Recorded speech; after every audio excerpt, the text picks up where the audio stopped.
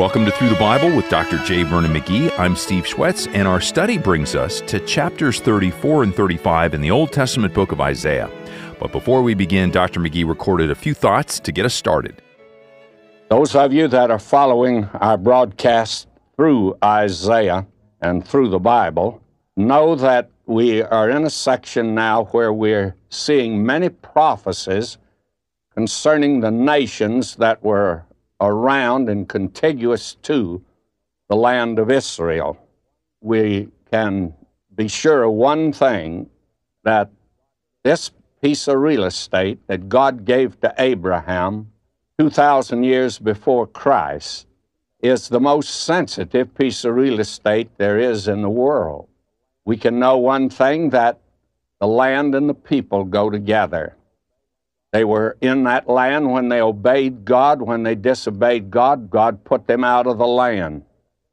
They're back in the land today. That is a few, not many. But frankly, they are not obedient to God today. I don't think anyone is prepared to say that they've turned back to the Lord God of heaven of the Old Testament, who sent the Lord Jesus Christ into the world to be a Savior for the world. But these prophecies that we have in the Old Testament, many of them have already been fulfilled. Many of them are future. I do not believe we're seeing the fulfillment of any of them at the present moment. And yet today, sensationalists are constantly calling attention to some of these, and they lift them out. And I'm sure those of you that have followed us through Isaiah realize that you just can't do that. That is not the way that you study the Word of God. You just kind of lift out a verse here and a verse there and make some sort of a quilt of many patches and many colors. Now, I want us, therefore, to pay particular attention to the context as we go along, because it is very important. Now, to guide us along in our journey through the Bible's got some really great resources for you. First, there's Dr. McGee's free notes and outlines that you can get for each book that we study. And the quickest way and easiest way to get them is in our app or by downloading them in our companion book called Briefing the Bible. You can visit ttb.org/Briefing the Bible to download it, or call us at 1-800-65-BIBLE to have an abridged paperback sent by mail. Now, when you call, also ask to be put on our monthly mailing list for our newsletter. Each newsletter is packed really with a bunch of great information, including extra Bible study materials from Dr. McGee, as well as information on the travels of our World Prayer Team. And every other month, we include a bookmark containing our Bible reading schedule. You can download the newsletter and the bookmark over at ttb.org, or again, our number is 1-800-65-BIBLE. Let's pray. Heavenly Father, thank you for your word that is as true today as it was in the times of Isaiah. As we study, help us to apply your truth to our lives so that we can grow in this gift of life that you've given us through your Son, Jesus Christ, in whose name we pray. Amen. Now we're off to Isaiah 34 on Through the Bible with Dr. J. Vernon McGee. Now today we come to the 34th chapter of Isaiah. If you have your Bible, you'll want to turn there. And we're coming to the end of this particular section, where we've looked at 6 woes, and there's been a progression in this matter of prophecy. We saw a local situation into which Isaiah spoke, and then he moved out into that broader area as he looked down through the centuries to a time of judgment that was coming again. And those things that were immediately happening were merely a little figure of that which is to come. A period of judgment that the Lord Jesus Christ labeled the Great Tribulation period. And then beyond that, the coming of the King. We've seen that. We saw that last time. The King is coming. But today, we're not looking for the King. Actually, we're looking for our Savior. We're looking for that blessed hope, the glorious appearing of our great God and Savior, Jesus Christ. After he takes the church out, the world will go through this time of trouble. that he labeled a great tribulation. And then at the end of that, the king is coming. We've seen that. And now we see before he comes, and that which will end, the war of Armageddon. Now, this chapter, as we said last time, is in contradiction to the philosophy of this world. You see, man looks to the future as a time when he will so improve the world by his own efforts that he's going to build a utopia. He's going to bring in a millennium. He may call it something else. Man will be capable of lifting himself by his bootstraps, and that's the thinking today. The very basic philosophy of evolution. And by the way, evolution is a philosophy and not a science by any means, because there's a difference of opinion about science relative to what happened here 1,000,000 years ago. The whole philosophy is, though, that there's going to be improvement as we go along. It's onward and upward forever. Or day by day, in every way, I'm getting better and better. That's the picture. Man has woven that into the fabric of life, that everything that you look at, and I don't care what it is that you look at, you can look at rug making. You go back and see how they used to do it, how they're doing it today. It's great improvement, and what it's going to be in the future. They'll have the perfect rug in the future. Of course, they may be able to attain to that Persian rug where you sit on it and take off, and it has everything on it but a steering wheel. I don't know where it'll take you, but man's on the way, and he believes that we're moving into something great and good. And the interesting thing is that the Word of God looks forward to a day that's coming. Call it the Millennium. It's going to be a better day. But it's not the consummation of man's efforts. It's rather the kingdom that comes through God's power and glory. And before the kingdom is established, everything that man has built apart from God is coming under a frightful judgment. All of man's work is contrary to God, and it must come into a final conflict.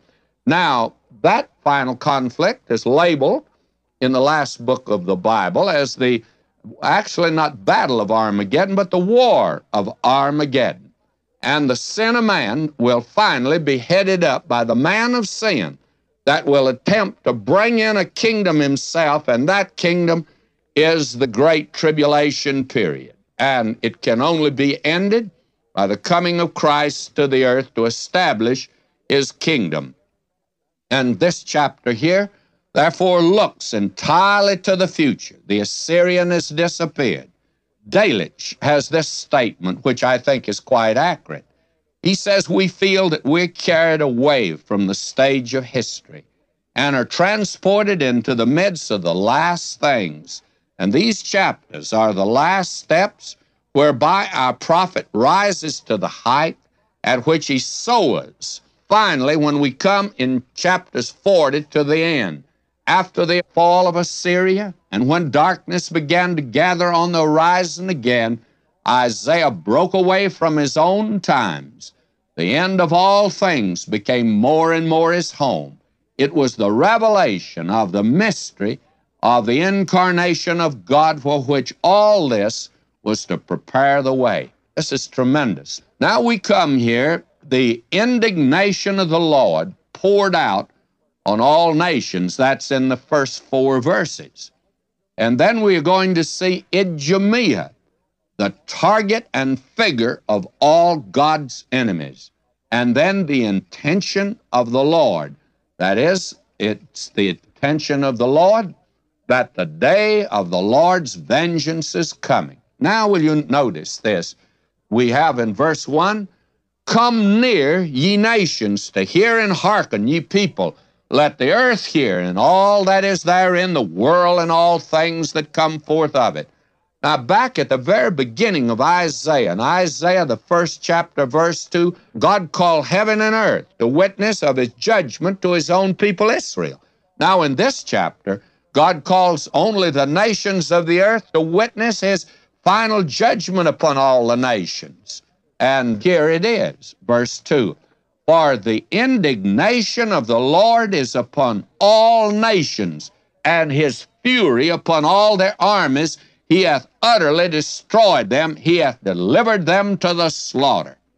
Now notice the words that have been chosen here to depict this judgment. Indignation, fury, utterly destroyed, and delivered to the slaughter. Why, they're the strongest possible expressions that could be used. And the judgment is universal, and it's severe. It's not only the time of Jacob's trouble, it's the time of the earth's travail. And our Lord spoke of this as a time of unparalleled suffering in the history of the world. The seals, the trumpets, and the vials in the book of Revelation all intensify and confirm this. My friend, whether you believe it or not, the earth that you and I are living in today is moving to the judgment of God. It's coming. Verse 3, their slain also shall be cast out, and their stink shall come up out of their carcasses, and the mountains shall be melted with their blood. May I say that this, to me, is probably the most repulsive and terrible verse with this description that's in the book of God. I can't think of anything that's worse than this. Now, may I say to you, this confirms what the Lord Jesus said, what the book of Revelation teaches, that there is coming a judgment upon this earth. And I'm sure a great many people doubt it, but I noticed that down in the Gulf here several years ago, when that tropical hurricane, I forget the name of it, it broke on the Gulf Coast there. We traveled along there. We drove for miles, and there are places there that entire sections of cities were taken out. Just absolutely, they were removed. And even after several years, there's nothing in there. There are places where that jungle in that area was just absolutely taken out.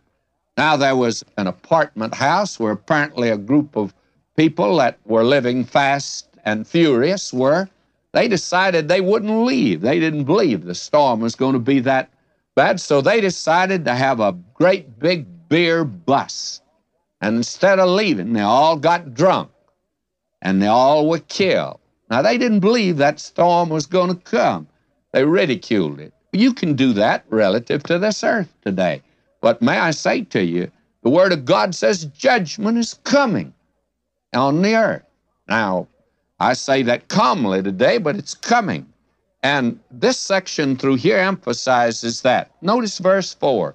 And all the hosts of heaven shall be dissolved, and the heavens shall be rolled together as a scroll, and all their hosts shall fall down as the leaf falleth off from the vine, and as a falling fig from the fig tree. And all the king's men and all the king's horses won't be able to put it back together again. My friend, when you see that little leaf fall off of the tree, you can get Elmer's glue and put it back. Won't do a bit of good. It's not going to stay. It's not going to live. Judgment is coming. You can't keep it from coming, and you can't do a thing in the world about it, except just one thing. Make sure that you've got to the shelter. Make sure that you're going to miss the storm. Make sure that you're going to listen to God. And remember that He, the Lord Jesus, is a shelter in a time of storm that's coming upon the earth. Now, that's the picture that you have here. Now, he uses a figure of speech, beginning here from verse 5. He says, For my sword shall be bathed in heaven. Behold, it shall come down upon Idumea and upon the people of my curse to judgment. Now, God bathes that sword in heaven. That's important to see. When you and I take the sword down here, it's for vengeance, or it's for some ulterior motive. When God does it, it's to bring justice and righteousness upon the earth. God's sword is bathed in heaven, and it's going to fall. He says it's going to fall. And the word down here, it's upon Idumea. Idumea is Edom, and Edom is Esau, and Esau represents the flesh, means red. It represents all of the humanity that's in Adam that are rebellious against God and God's people. God says, Esau have I hated. God will judge Edom because they're anti-God, they're anti-Christ, anti-Bible, anti-good, anti-everything that is right. God says He's going to judge you. Now, maybe you don't like that, but you take that up with the Lord. You don't take that up with me, friend, because this is what He says in His Word. And if I were you, I'd believe Him, because it seems to me to make sense to do that. Now, the intention of the Lord is beginning at verse 8. For it is the day of the Lord's vengeance and the year of recompenses for the controversy of Zion. Now, this is the day of the Lord's vengeance. We're going to see that again in Isaiah 63. You can't do anything to stop this. You couldn't anymore stop this any more than you could put a few drops of distilled water up against Niagara Falls and hope you're going to stop it from running. You just can't stop it, my friend. It's coming upon this earth because God says things have to be made right. And they're going to be made right on this earth. And in order to make them right, He's going to have to put down evil and the rebellious man upon this earth. Now, there are a great many people on this earth that would not bow to God at all. Well, this is His universe, and I don't know where they could go. He has only one place for them, and it is labeled H-E-double-L. And you can think about that as you please, but it's lots worse than if it was made by fire. Now, that's the picture that's given here, and I'm not going into detail here. I have no desire to do that at all. I'm going to let you read this. Now, God's word is inviolate. Not one word is going to pass, the Lord Jesus says, until all is going to be fulfilled.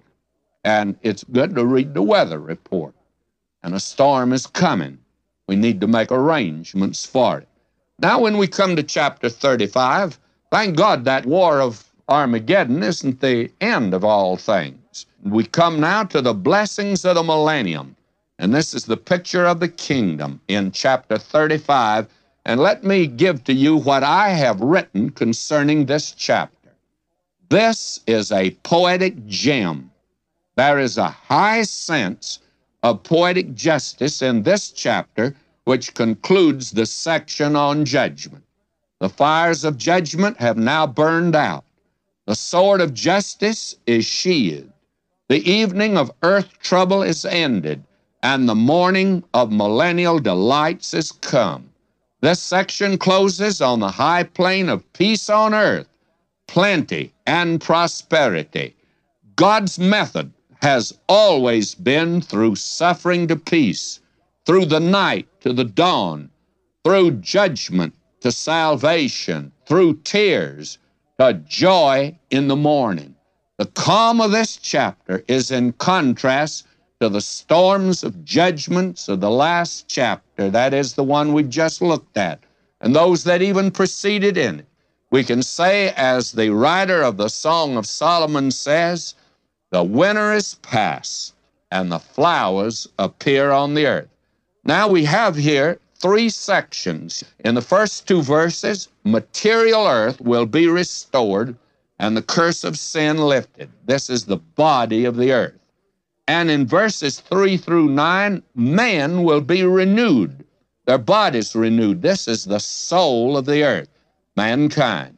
And then the members of God's family will return to Zion in verse 10. And here you have the spirit of the earth.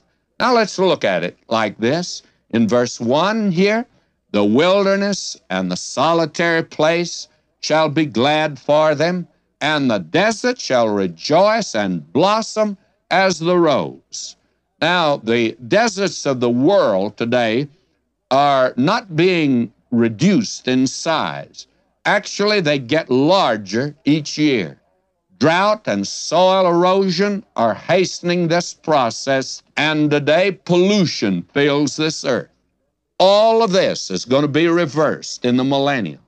The smog will be lifted, and the curse of sin removed. And this beautiful statement that is here, The desert shall blossom as the rose. What a happy picture of the earth's future. Now, if you're familiar with the desert that's between me, where I am right now, and where most of you are that's listening to this program today, you're going to be impressed with this statement if you've ever traveled this desert. This outline that I've given here, I wrote this while I was crossing this desert, beginning up in New Mexico and coming to California several years ago. And it was at the time of a drought, and the sandstorms had eroded much of that which was vast grasslands. May I say to you, that'll be reversed. We're told in verse 2, it shall blossom abundantly. Rejoice even with joy and singing. The glory of Lebanon shall be given to it, and the excellency of Carmel and Sharon. They shall see the glory of the Lord and the excellency of our God. Paul tells us that creation is groaning and travailing in pain today. In the millennium, all creation will rejoice. Now in verse 3, we see men are to be renewed also, because the creation is waiting for us to get new bodies, you see. Now we're told, strengthen ye the weak hands and confirm the feeble knees. Say to them that are of fearful heart, be strong, fear not. Behold, your God will come with vengeance, even God with a recompense. He'll come and save you. In the midst of the storm of judgments, God's people can rejoice because they'll know that God will come and save them. The church has the added hope and joy of never experiencing the great tribulation period. Then we're told here, verse 5, then the eyes of the blind shall be opened, the ears of the deaf shall be unstopped. Then shall the lame man leap as a hart, and the tongue of the dumb sing. For in the wilderness shall waters break out, and streams in the desert. Sickness and disease and all affliction are the result of man's sin. They're going to be lifted in the millennium. And the parched ground shall become a pool, and there's going to be a highway through this earth. What a beautiful picture you have here. And the ransom of the Lord. Now this is verse 10. They'll come to Zion with songs and everlasting joy upon their heads. They'll obtain joy and gladness, and sorrow and sighing shall flee away. Can't think of anything nicer than this, and this ends this particular section that we have here. And you can say with that old Puritan Baxter now, hasten, O Savior, the time of thy return. Delay not, lest the living give up their hopes. Delay not, lest earth should grow like hell, and thy church be crumbled to dust.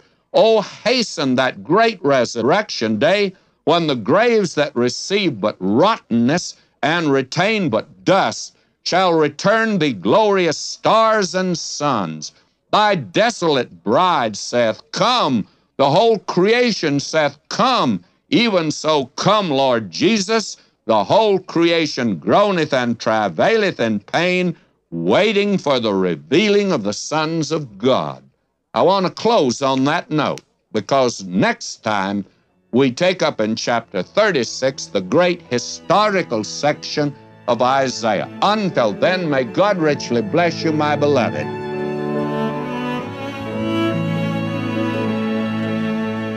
The Highway of Holiness. Isn't that great? I love the uplifting conclusion chapter 35 gives to the dark night of judgment that we saw in chapter 34. There's so much hope and promise in Jesus. Well, May is here, and it's officially letter month at Thru the Bible, so for those of you who maybe haven't heard of this favorite tradition in the past, the premise is really simple. Although we love to receive your letters anytime, we set aside a couple of times a year to specifically celebrate and ask you to write to us. Now, we love to know how you heard about Thru the Bible. We certainly love to better understand that, and we also, more importantly, want to know what God's teaching you through our current study.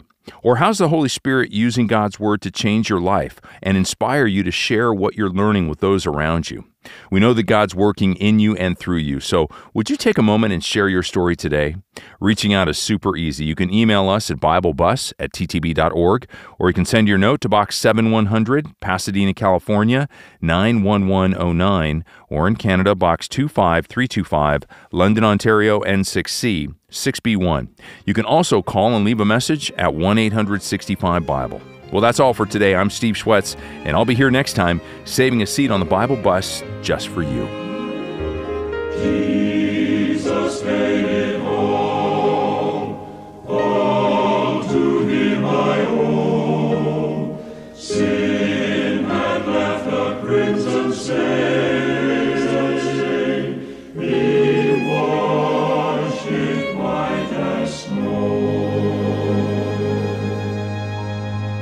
Through the Bible exists to take God's whole word to the whole world, and we invite you to stand with us with your faithful prayer and financial support. Where will God's word go today?